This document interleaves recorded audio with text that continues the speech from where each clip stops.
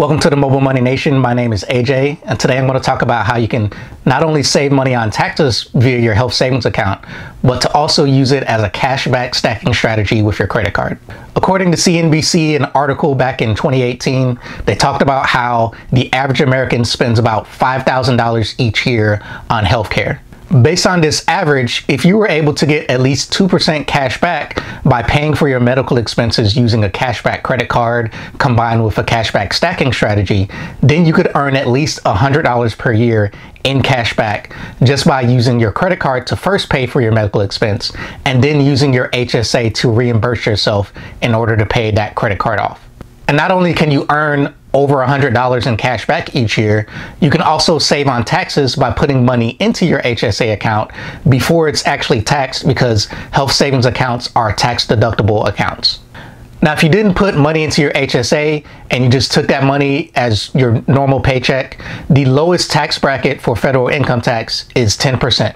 So you know that at least 10% of the money that you're going to earn is going to be taxed. And that's, of course, not considering any tax deductions, any tax credits, and also not considering state income tax depending on what state you live in.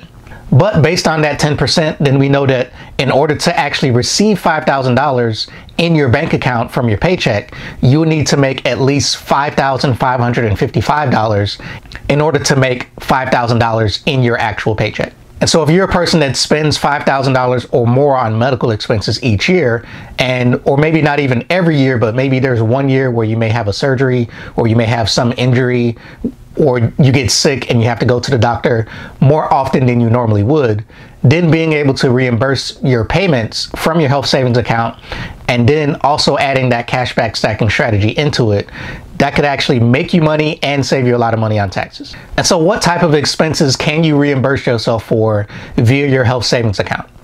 And so the most obvious ones would be when you go to the doctor, whatever your deductible or copay. When you make that payment, that is something that's reimbursable. If you have a procedure or a surgery, the actual medical attention that you're receiving, whatever bill that you pay for those services, those are reimbursable. And one medical expense that you can be reimbursed for as well is if you happen to hurt your finger when you're hitting the like button for this video. So make sure you hit the like button now. And then you can also add, if you wear glasses and you go to an optometrist or ophthalmologist, anything vision related, whether it's an exam, whether it's buying eyeglasses, those are also reimbursable. And then if you go to the dentist, when you get teeth cleaning, if you're charged for that, if you go to an orthodontist and you get braces or Invisalign, and then of course, if you go to the doctor and you're prescribed some medicine and you have to pay money for those pills or whatever you're buying from the pharmacy, those things are reimbursable as well. And not only that, but due to the CARES Act, due to the coronavirus pandemic that happened this year in 2020, the CARES Act has brought back over-the-counter drugs as being a reimbursable expense. And so if you just needed to buy aspirin or some type of allergy medicine, things of that nature that you can buy over-the-counter and don't require a prescription, those are also now reimbursable again. And I'll go into more details on that later, because that is something that you can take advantage of by using a cashback stacking strategy to add more cashback on some of these purchases that are reimbursable via your HSA. And one more option that was added, and this is actually temporary for 2020. We don't know if this will be extended for further years as being a reimbursable expense, and that is telemedicine. Due to the coronavirus, of course, people don't want to go into the doctor, or they may not be able to go into an office. And so allowing people to use telemedicine services to speak to a nurse or to speak to a doctor via Zoom or some other video platform, those expenses that you would have by using telemedicine, those are reimbursable for 2020. And so if you've had to use some telemedicine service, make sure that you reimburse yourself, or make sure you save those receipts. That way you can reimburse yourself later down the line. And if you used a credit card to pay for those and previously did not know that they were reimbursable, now you know, and you may still have time in 2020 to actually put money in a health savings account and then reimburse yourself down the road.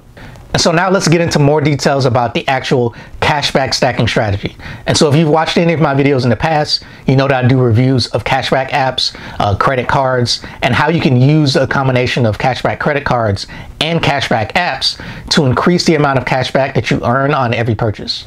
And so the first part of any cashback stacking strategy is, of course, the cashback credit card. And so in order to maximize, especially on the medical expenses, that typically these aren't expenses that you may be able to stack or get multiple or earn cash back in multiple ways like you would with some of the things that I'm going to talk about later. And so the credit card that you use is very important to get that maximum floor of the amount of cash back that you receive. And so I'm going to talk about two of the cards that I personally use and how those help me get the maximum cash back with a cashback stacking strategy related to the health savings account. Now, the first card I use is the Citi Double Cash Card. With the Citi Double Cash Card, on every purchase that you make, you earn 2% cash back. So it doesn't matter what category it is, whether you're buying food, whether you're buying clothes, whether you're paying for a medical procedure, all of those expenses, when you use your Citi Double Cash Card, you'll earn 2% cash back. And so when you first make your purchase, you will immediately receive that 1% cash back. And then once you pay off your credit card, you'll get that additional 1%, making it a total of 2% cash back. And so by reimbursing yourself using your health savings account, as soon as you reimburse yourself, you use that money to actually pay off your credit card, and then you get that additional 1%, giving you a total of 2% cash back. Now, the second card that I use is the Costco Visa Citi card. Now, with the Costco card, you of course need to have a membership with Costco, but with their credit card, every purchase that you make at Costco, you earn 2% cash back. But also by being an executive member of Costco, you get an additional 2% cash back on all purchases made at Costco or online with Costco. And so that's 4% cash back on every purchase that you make when you go to Costco. And so how does this relate to your health savings account? Costco has a pharmacy.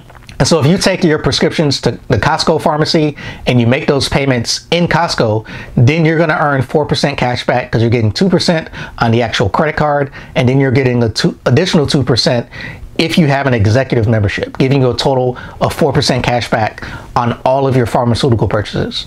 But not only that, if there are any over-the-counter drugs like aspirin or allergy medicine, any of those over-the-counter OTC drugs, then those will actually earn you 4% cash back as well. And so 4%, that's a lot of cash back, especially if you're going to the pharmacy and you have some medicine that you have to take on a regular basis every month, or you get a refill every 3 months, or whatever the case may be. That could be very beneficial and could be a significant amount of cash back over 10, 20, or 30 years. And so the next step in any cashback stacking strategy would be to use a cashback app. Now, with cashback apps, what you would do is link your cashback credit card, or you can link a debit card or a checking account, and any purchases that you make using that credit card would be connected to that cashback app. And so there may be either specific categories, or maybe specific stores, or maybe specific products, depending on the app, that you can actually earn cashback on by connecting your cashback credit card to that cashback app. And now that increases the amount of cashback that you earn on your individual purchases. And so since many of these cashback apps, they require you to spend money at a specific store in order to earn boosted amount of cash back.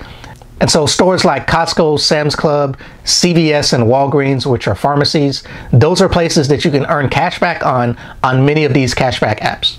So as an example, the Pay app, PEI, this app allows you to earn cash back at both Walgreens and CVS on all of your purchases. And so when you link your cashback credit card to the Pay app, anytime you spend money at a Walgreens or CVS, you'll automatically earn 0.5% cash back.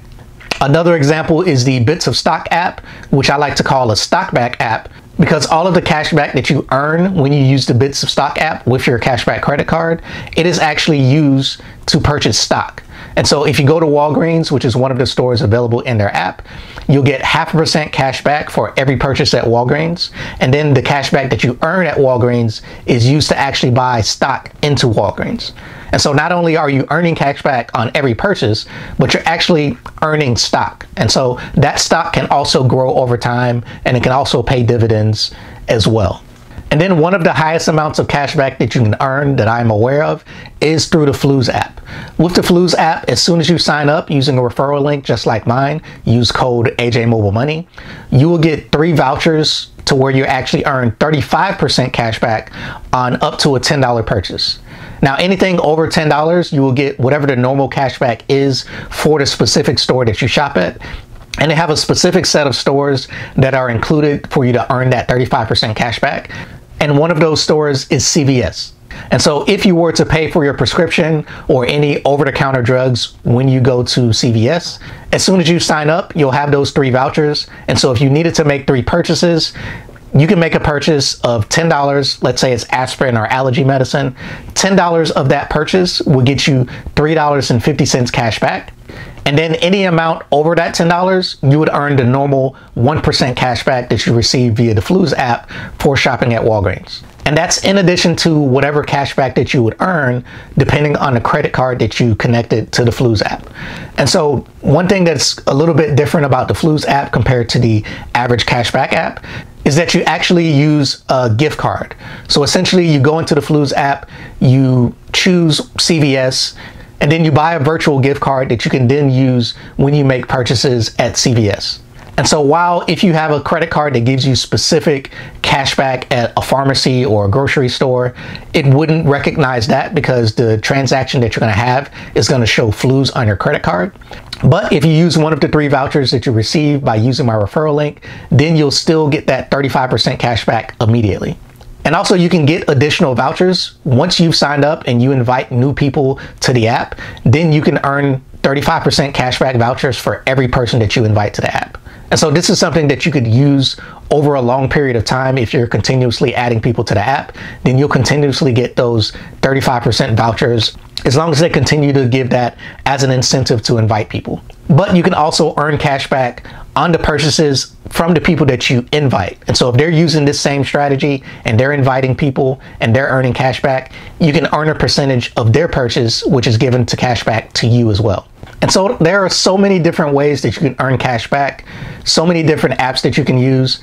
But when you also add that with your health savings account, where you're saving money on taxes by putting money in your health savings account, you're using your credit card to pay back those medical expenses that you're ultimately going to have at some point, whether it's maybe you don't spend $5,000 a year on medical expenses, but if you're a person that does spend that amount or maybe spends more and you can't afford to reimburse yourself through your health savings account 30 years later, you can actually do that today by using your credit card and then immediately reimbursing yourself to pay off that credit card.